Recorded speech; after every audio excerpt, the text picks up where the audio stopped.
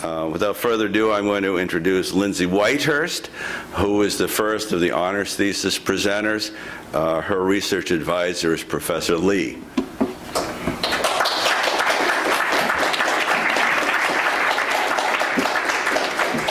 That's a great laser pointer.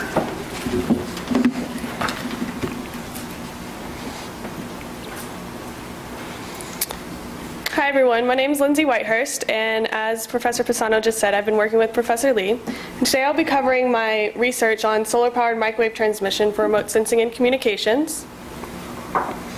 So here's a basic outline for what I'll be covering today. First I'll go through the motivation or what inspired this work. Then I'll go through my goals and how I approach those goals. Then I'll show some quantitative results and then go through the theoretical study that's been carried out. And then I'll go into some future work and give you a short conclusion and summary. So first, what motivated this research? Well, it's been researched since the 70s to put a satellite in orbit around Earth to collect solar energy and then radiate that collected power down to Earth in the form of microwaves. So as you can see, here are these solar cells collecting that solar power and then a microwave antenna array radiating that power down. So my thesis research is derived from this concept, except with the solar energy being harvested on the surface of the Earth rather than in space, and using it for communications and remote sensing rather than as a major source of power. So my goals in this research were first to propose a system for solar power microwave transmission and perform a quantitative analysis on that proposed system. And secondly, to perform a theoretical study on microwave interactions with the atmosphere in order to determine the power threshold for microwave transmission. So here, wrong way. Here is the conceptualized overall system. We have a solar thermal photovoltaic system, a power electronic system, and a microwave antenna array. And this solar thermal photovoltaic system is composed of a Fresnel lens, a selective emitter, and a filter, and then the photovoltaic cells themselves. And this will power the power electronic device and the microwave antenna array.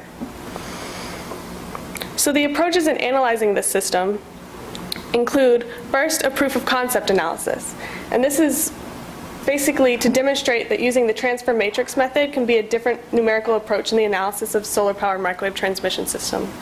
And secondly, an investigation of microwave interactions with the atmosphere. And this is done in order to determine the power limit for transmission to avoid possible disturbances to Earth's atmospheric environment. So first, the proof of concept analysis. The solar thermal photovoltaic system is composed of a Fresnel lens, which allows a high concentration of solar radiation to hit this emitter and allow this emitter to reach within a desired temperature range. And this emitter is chosen so that it absorbs solar energy with a high efficiency and has a selective emission spectrum. Therefore, this high temperature emitter will then radiate will emit radiation within a known range of wavelengths.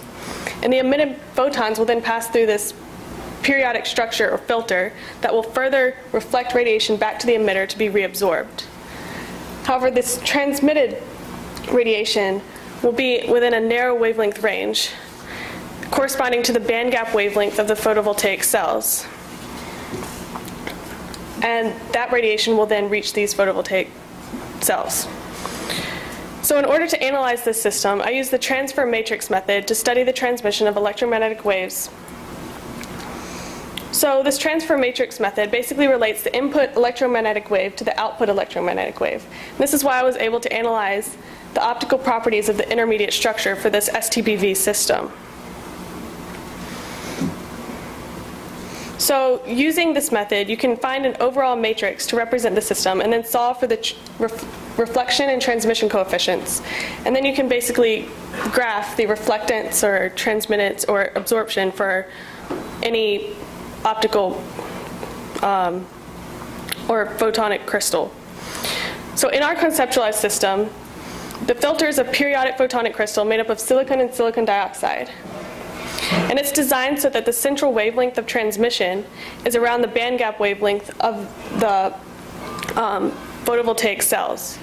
So using this transfer matrix method, I was able to reproduce the results for this intermediate structure. So the band gap wavelength for the photovoltaic cells in our system is around 1.7 micrometers.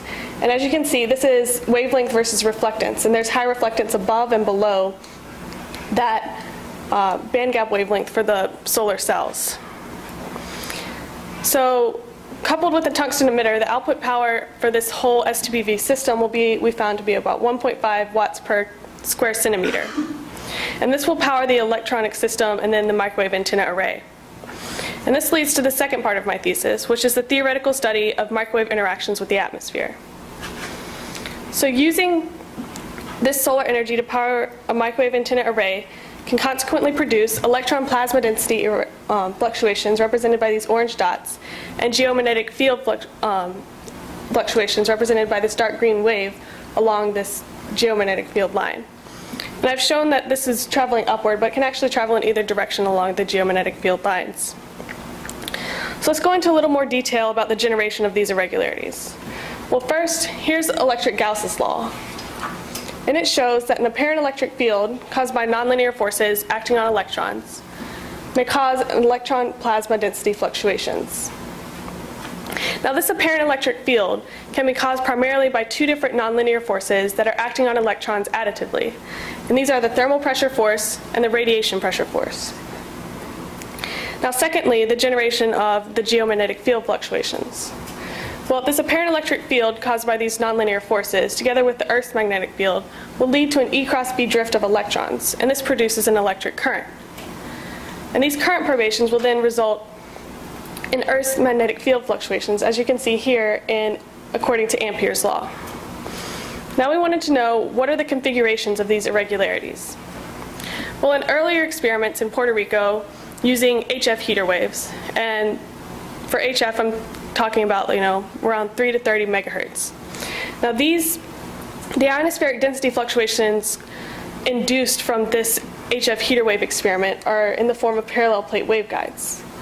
And more recently, in experiments in Alaska, they were able to successfully reproduce these results and also confirm the prediction that there will be a simultaneous generation of ionospheric plasma density irregularities and geomagnetic field fluctuations.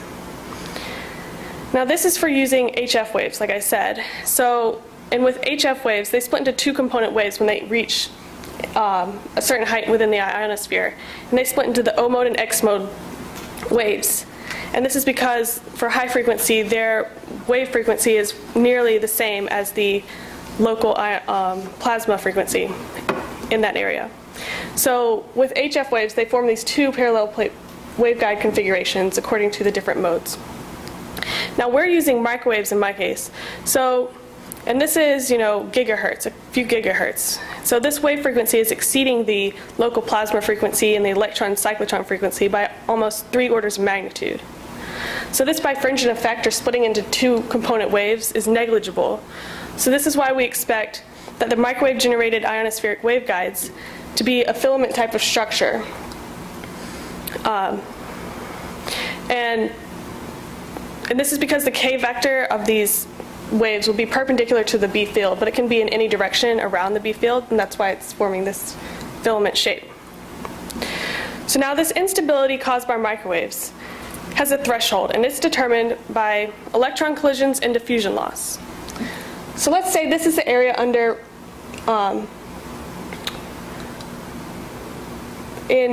illuminated by microwave radiation.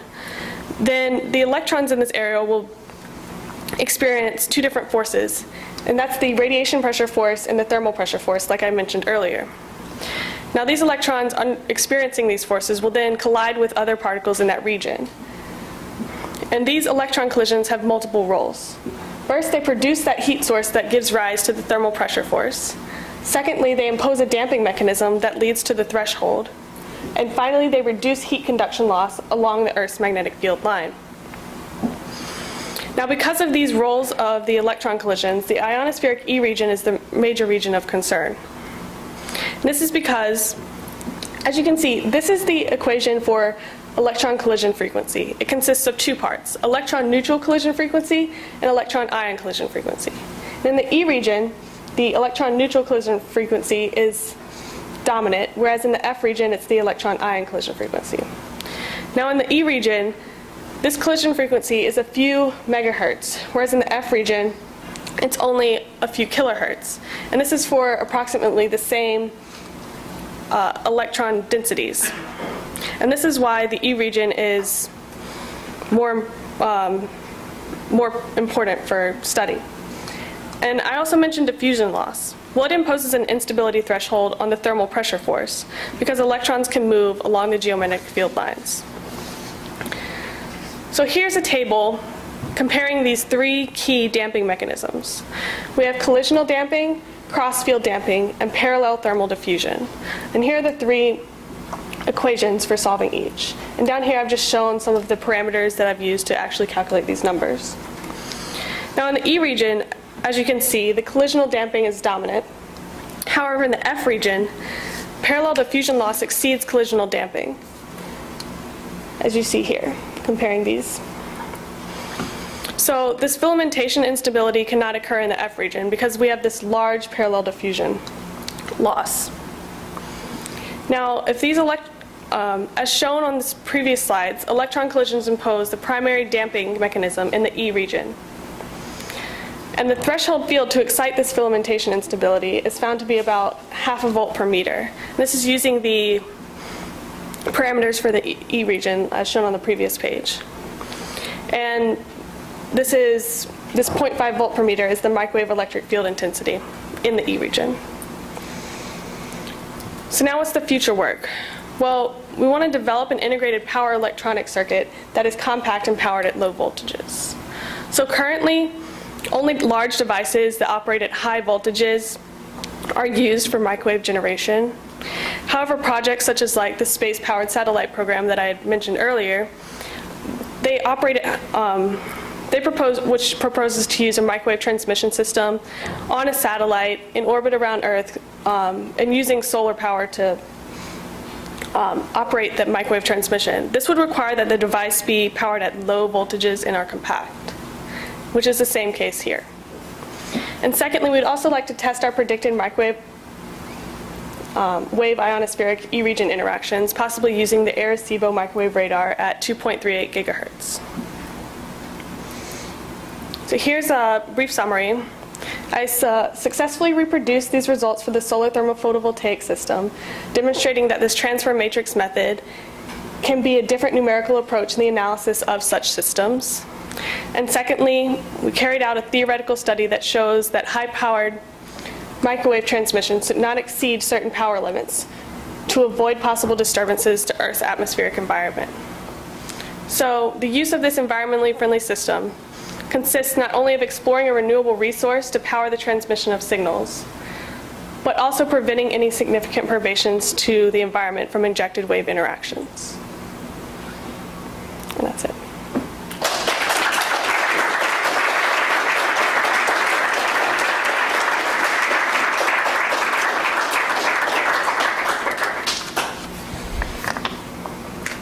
Questions? I have a question. When you do the T-matrix method, I noticed that your stack was SI2 and silicon. Did you assume a constant refractive index for silicon, or did you use We used a constant refractive index. I know they can change with wavelength, but we assumed a constant, yeah.